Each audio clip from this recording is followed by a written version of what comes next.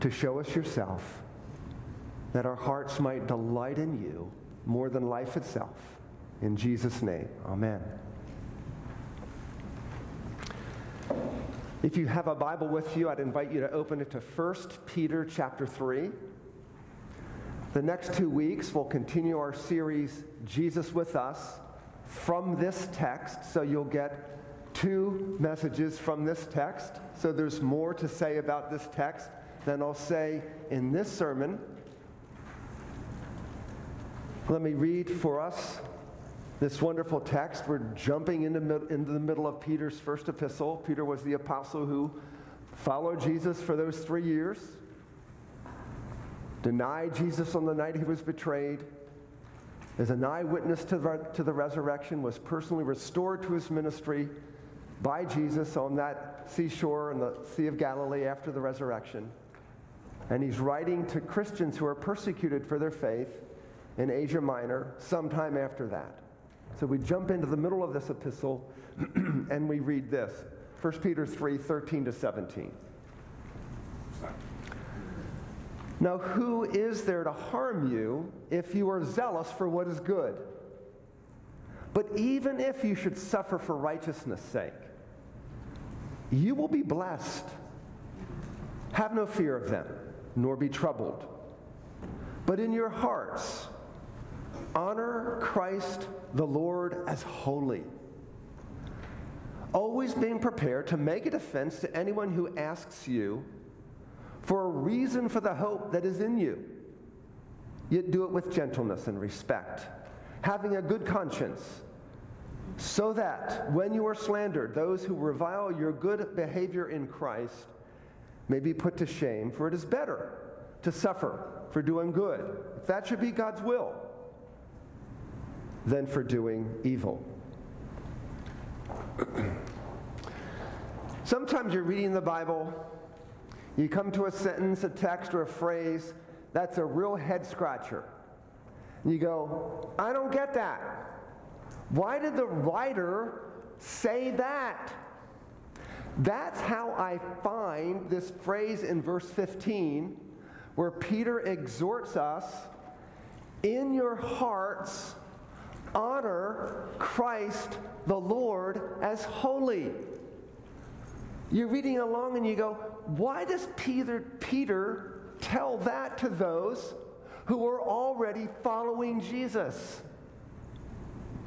In fact, if you go back to chapter 1, you read this of this group of believers in verse 8. Peter describes them this way: though you have not seen Jesus, you love him. Though you do not now see him, but believe in him, you rejoice with joy that is inexpressible and filled with glory. How do you get any more honoring to Jesus than that? So why does he tell his readers, and us by extension, presumably, who are walking with Jesus, pursuing Jesus, cherishing Jesus, why does he tell them? In your hearts, honor Christ as Lord. That's the question I want to answer this morning. And we're going to answer it in these 3 ways. He tells them that, number 1, because Christ is the antidote to fear. Number 2, because you have an incessant instinct in your heart to self-rule. And number 3, because Christ is the object of our hope. Okay? Number 1, why does Peter tell people who are presumably already cherishing and relishing Jesus Christ to honor him as Lord and holy? He's the antidote to fear. So life throws at you lots of things to fear. Losing your health, losing a loved one, losing your resources, losing your freedom, losing your very life. There's lots to fear in this life. In Peter's context, he envisions a situation where believers suffer harm because they are following Jesus. They're seeking to do good in Jesus' name. They're stridently striving to obey Jesus Christ in every sphere of their life. So look at verse 13. He raises a bit of a hypothetical question. Who is there to harm you if you prove zealous for what is good? Translated, as a rule, no matter where you live, as a rule, when you're obeying God, it is generally received favorably even by those who don't know God or follow Jesus, as a rule. But he then sort of answers his question in 14. But even if you should suffer for righteousness' sake, you will be blessed. Have no fear of them, nor be troubled. For it is better to suffer for doing good, than, if that should be God's will, than for doing evil. What's Peter's counsel when life is difficult because you're following Jesus? Fight him. No. He says, if you happen to be the exception, people are expressing their disdain for you, you're being persecuted for following Jesus, continue in righteousness. Don't cave into the temptation to do evil. It's better to suffer for righteousness than to sin. And he annexes that with a promise. You will be blessed. So anyone in the right mind sees that and they go, I do crave the favor of God upon me more than escaping the hurt that's coming because I follow Jesus. You will be blessed. Okay. So that's not all. Peter reaches back into the writing of the prophet Isaiah, and he pulls out of Isaiah 8 these words in 12 to 13, where Isaiah wrote, don't call conspiracy all this people calls conspiracy. Don't fear what they fear or be in dread. But the Lord of hosts, him you shall honor as holy. See where he's getting his words here in this text? Let him be your fear. Let him be your dread. See, the only antidote to fear is to fear someone else. Jesus. Honor, revere, respect, esteem, adore beyond everything else. So you may be wondering, how does Jesus banish fear? That's a good question. Thank you for wondering that. I'll try to answer it for you. Here's some ways Jesus banishes fear. He puts real harm in perspective. So what's the worst thing that could ever happen to a human being? Suffering eternity apart from the presence of God. That's real harm. So Jesus says in Matthew 10:28, don't fear those who can kill the body but can't kill the soul. Fear the one who has power to both cast body and soul into hell. He puts real harm in perspective. I'd rather have Jesus and the suffering that comes with it than be without God for all eternity in unimaginable suffering. He puts real harm in perspective. Secondly, he promises to put words in our mouths. I think Angel alluded to this a couple sermons back, Luke 21:12, when Jesus is getting his disciples ready for persecution that's coming. He says, and before all this, they'll lay their hands on you, they'll persecute you, they'll deliver you up to synagogues and prisons. You'll be brought before kings and governors for my name's sake. This will be your opportunity to witness. Settle it, therefore, in your minds beforehand, how to answer, for I will give you a mouth and a wisdom. Don't worry about I will give you a mouth and a wisdom. The antidote to fear is Jesus will put words in your mouth. He promises that. So this is your opportunity to witness. Don't fret. Thirdly, how is Jesus the antidote to fear? He pours his love into our hearts. One of the apostles, John, who followed Jesus for 3 years, who saw love incarnate, who learned how to love by watching Jesus, into whose hearts the love of God had been poured out by the Holy Spirit. John writes this in 1 John 4:8, there's no fear in love, but perfect love casts out fear. He's thinking of Jesus. Jesus is perfect love. When the love of Jesus comes into your heart, what will it displace? Fear. He writes, fear has to do with judgment. Whoever fears has not been perfected in love. Translated, you can endure anything if you know you're loved. No wonder David says in Psalm 63, your love is better than life itself. That's where I want to get to in my life.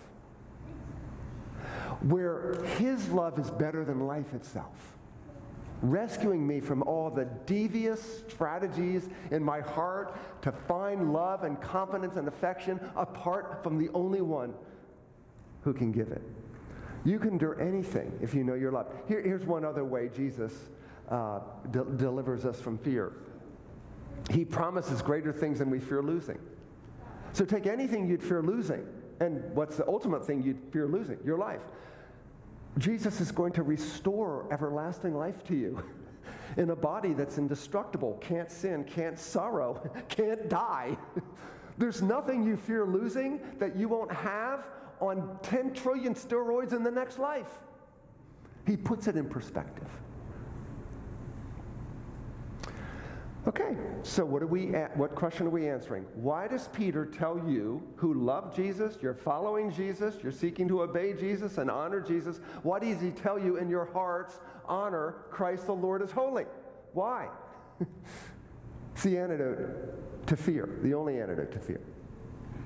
Secondly, we have an incessant instinct to self-rule. Boys and girls, incessant means non-stop.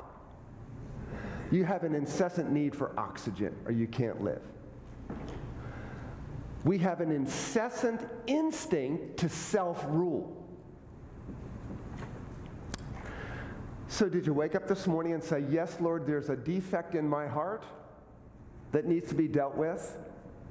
Or today I will give in to this tendency, this pernicious desire to rule myself. See, if you're at peace with God through Jesus Christ, you are correspondingly at war with sin. Peter's already alluded to this in chapter 2. When he talks about this new identity his readers have in Jesus Christ, he calls them aliens and strangers, and he says in that context 2, verse 11, I urge you to abstain from fleshly lusts which are waging war against your soul. The soul is where Christ dwells by his Spirit, the new you that's free from sin. Come to my Romans study. We're going to unpack this for months. Sin's at war with you. You're either putting to death the deeds of the flesh or they're getting the better of you, causing all kinds of fear, anxiety, anger, out of control desires. You woke up at war. Sin's at war with you. So who's going to win that battle? Now, where does this come from? It actually goes back to the creation. Even before sin entered, there's a principle in place that governs all of life, and the principle is this. For life to work, something must be killed. God gave Adam and Eve, before they sinned, a command. Don't eat of that tree. If you obey me, you'll live. Translated, to find life as God designed it, you must mortify, you must kill, you must go to war against any inclination to disobey God. That principle, for life to work, something must be killed, is certainly enforced now that sin is in the world. For your life to work, you've got to be daily killing sin and all its desires within you. Again, we'll unpack that for months in Romans 5 to 8. So no wonder the wisest man in the world, Solomon, wrote in Proverbs 3, verse 5, trust in the Lord with all your heart. Versus trust in what? Yourself. Because this is the next thing out of his mouth. Don't lean on your own understanding. You know why he tells you that? Because of this pernicious tendency to incessantly trust yourself. You have that in you. And self-trust never gets you to the glory of God. It never helps you. It might feel like it at the moment, but that's a lie. He says, in all your ways acknowledge him, and he will make your path straight. That should be good enough for us, if we're in our right minds. But he's not done. Verse 7, be not wise in your own eyes. Why does he tell you that? Because there's a persistent, incessant tendency in you for self-rule, to be wise in your own eyes. Fear the Lord, turn away from evil. Some of you are saying, but Mike, I'm religious, I go to church. That's wonderful. But make sure your religion isn't fraught with taking God on your own terms. Right? Do you know that's a tendency in your heart and mind? We want God. We kind of want him on our terms. We want enough of Jesus, but just enough so that we have the benefits of Jesus, but we're still in control of our lives. Do you know that's in you? Kill it. Seriously. Or it's killing you. And any desire to savor Jesus, your life. For example, when I read in my daily reading, Psalms, Proverbs, Old Testament, Gospels, New Testament, somewhere else, I read in Psalm 86:11, Psalm of David, he says, "Unite my heart to fear your name." Oh, that's it. I look at my heart and it's not united, it's duplicitous. One famous theologian said, your heart is a veritable factory manufacturing idols. Not so famous theologian, John Calvin said that. Your heart's a factory manufacturing idols. Unite my heart to fear your name. Half of my heart wants to honor Jesus. The other half wants to honor, you can say it, Mike. I need a whole heart that wants to honor Jesus. So I've got to do some praying, some reading, some killing sin in that moment. So this explains to you why in the Gospels Jesus says no one can have two what? Two masters. Right? Unite my heart. Master Jesus, Master Mike. You can't live that way. No one can have two masters. And on the heels of that, Jesus says, if anyone would follow me, he must take up his cross daily and follow me. So guess what? If you have two masters in your heart, one of them must be killed. You. This is the ongoing work of your life. Sanctification. We do it with a smile. Grieving over our sin, but under the affectionate gaze of our God who loves us, who enters into our brokenness, who does not hold it against us, who wants to fight with us for our sin even more than we do.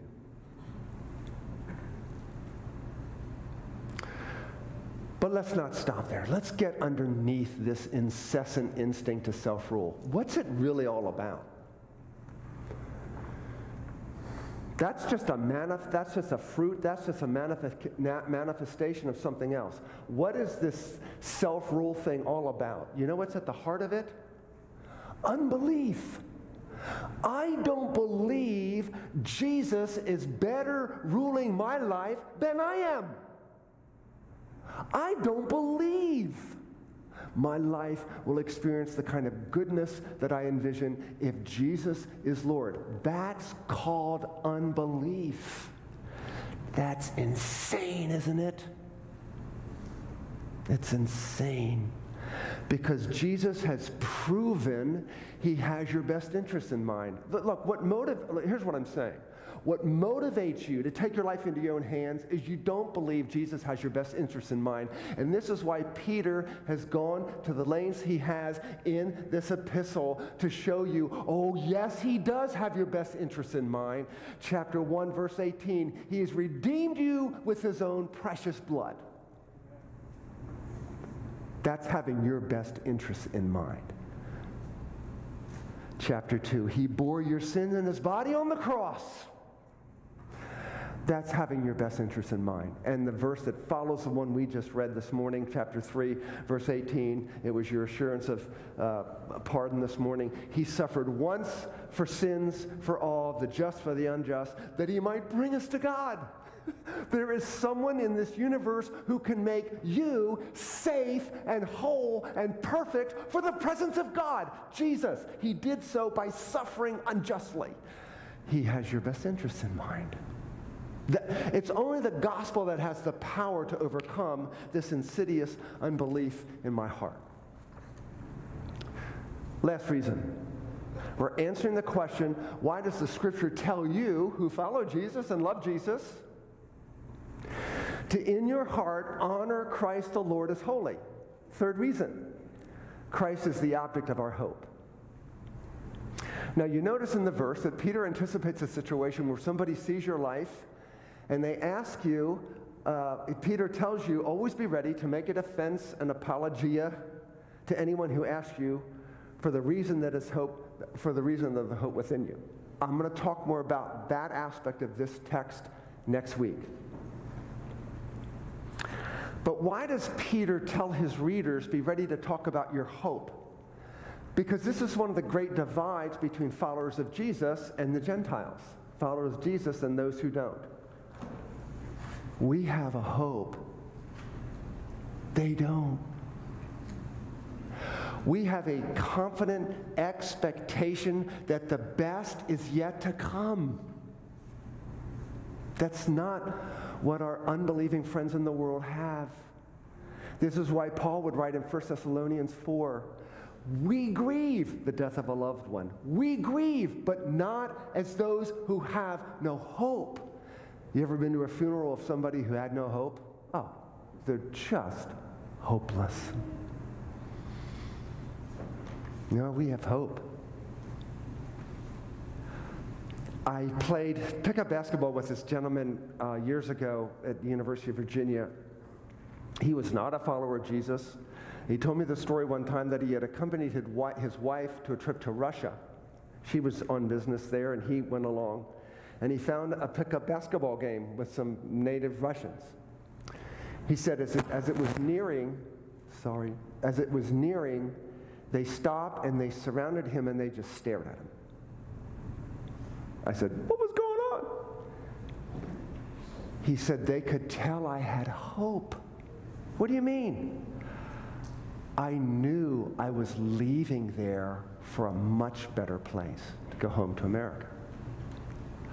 I said, how could you tell? He said, they saw it in my eyes.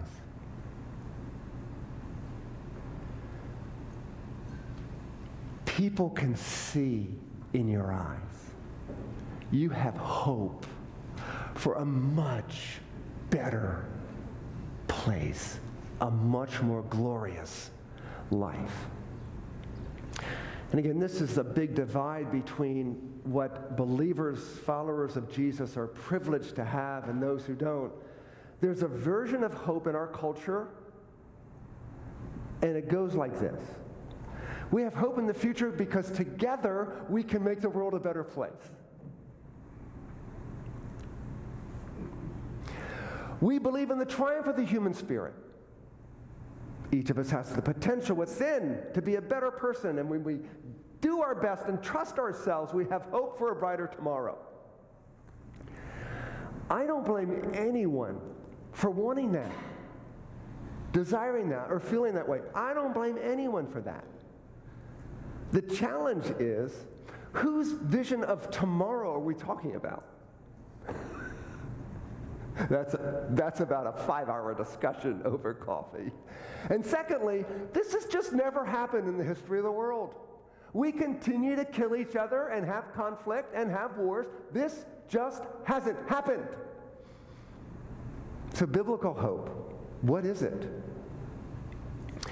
You know, the word is used 50 times in the New Testament. You could actually say that the New Testament as a document is a document about hope. So when you talk to your neighbors and your friends and you get to the subject of hope, maybe say, hey, I have a book in which this word hope is used 50 times. Maybe we can read it together. So what is the biblical notion of hope? It means confident certainty.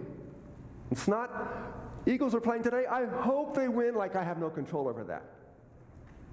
It's confident expectation. That's hope. In this epistle, it is virtually synonymous with faith. So if you go back to chapter 1, verse 3, Peter begins by saying, you have been born again to a living hope through the resurrection of Jesus Christ from the dead. So it turns out our hope is alive because Christ is our hope and Christ is in us by the Holy Spirit. Our hope is a confidence in a glorious future because Christ is our future and Christ is risen from the dead. He is the hope of glory. Are you familiar with Paul writing in 1 Corinthians 15 when he goes, and this is the defense of the resurrection, if we're the only people who hope in this life and no resurrection, we're a bunch of pitiful people. That was sort of the Mike translation of it. What does this do for you in tragedy? You should be wondering, and that's very fair to wonder. What does this living hope do for you in tragedy? Let me illustrate it. 1996, some of you may remember the flight of TWA 800. It went in the ocean right off of Long Island after takeoff. There was a young man on that flight named Matthew Alexander. He was 20 years old. He was headed to France to do a missions trip. Why? Because of the hope within him. He wanted people in France to have that hope. He perished in that crash. Turns out his father was a PCA pastor in Florence, South Carolina. World Magazine interviewed his dad about coping with this tragedy. Here's what his father wrote. For some, there's hopelessness and despair, a cynicism about life. Can understand that. Others are getting angry and bitter, wanting to fight, find somebody to blame it on. The big thing yesterday was passing out angel pins to put on your shirt to give you guidance. I told my children, if somebody asked you if you wanted an angel pin to guide them, just tell them you have the Holy Spirit. We had a wonderful time worshiping with other Christians. This is right after the crash. It was wonderful to get away from the secular psychologists talking about grief and death. On the beach nearest the plane's resting place, Mr. Alexander asked a New York pastor to read from Romans 8 from Matthew's Bible. They found it next to his body at the bottom of the ocean. So I guess on takeoff, he's reading his Bible. It's next to his body at the bottom of the ocean. So they read from Romans 8.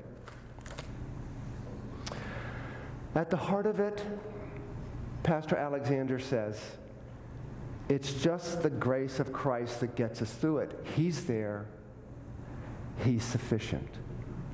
We gave Matthew to God as an infant through baptism. Now we've given him back to God. He was God's to begin with. God just took what was already his. That's a living hope. That's a lot of faith. And it forces me to ask this question.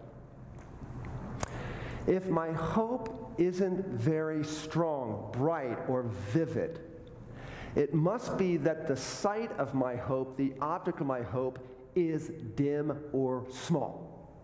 Right? Not feeling very hopeful? I must have a very small Christ. So the principle here, beloved, is this. What controls you is what's most real to you. What controls you is what's most real to you. So you're out driving, you go by a terrible accident. Ambulances, cars are wrecked, people on stretchers, blood everywhere. And what do you do for the next few miles? You drive very carefully because it's very vivid. It's controlling you. So about 10 miles down the road, what? You're back to your normal driving. You know what this is like. So the principle is what captures the imagination captures the life. Because what captures the imagination rules the heart, and what rules the heart rules the life. Beloved, hope is a person. It's Jesus. He is the glory of God. He is true beauty. It is in his presence, Psalm 16 says, there is fullness of joy, and his right hand pleasures forever.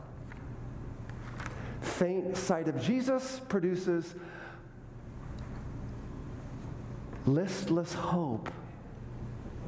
Clear sight of Jesus, our hope, produces a living hope. So this is the end here.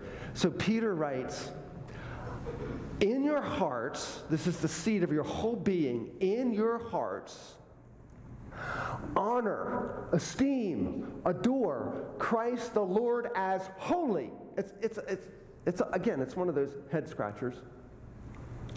But as holy means set apart. It's really his call to say, is Christ the Lord, your Lord?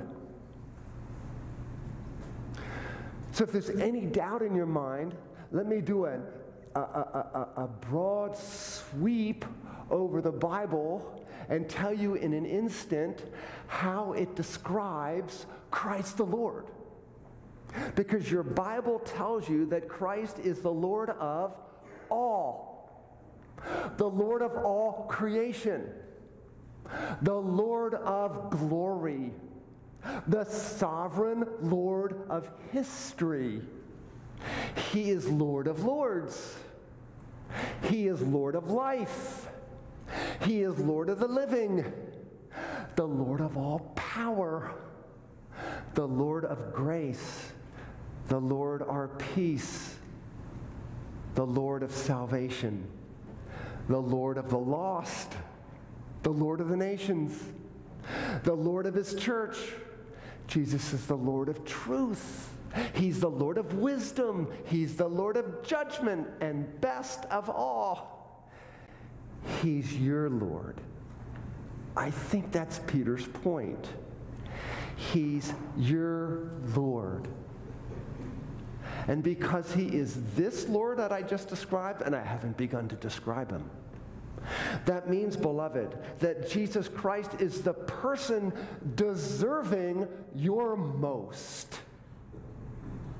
Jesus is worthy to receive your most admiration, your most love, your most adoration, the one you most want to please, the one you most want to imitate, the one you most want to follow, the one you most want to make a difference for, the one you most want to consult when you're making a decision, the one you most need more than anything, the one you most depend on more than anything, the one you most have as him who's better than life itself.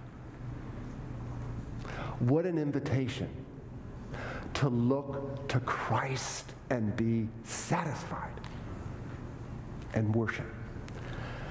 Let's pray. We do together this morning, Lord Jesus Christ, in our hearts adore you, Lord of lords, King of kings, God of our salvation, Shepherd of our souls, the risen Lord of life, the forgiver of our sins, the one we must most, move our hearts that way for your glory. In your name we pray. Amen. Beloved, we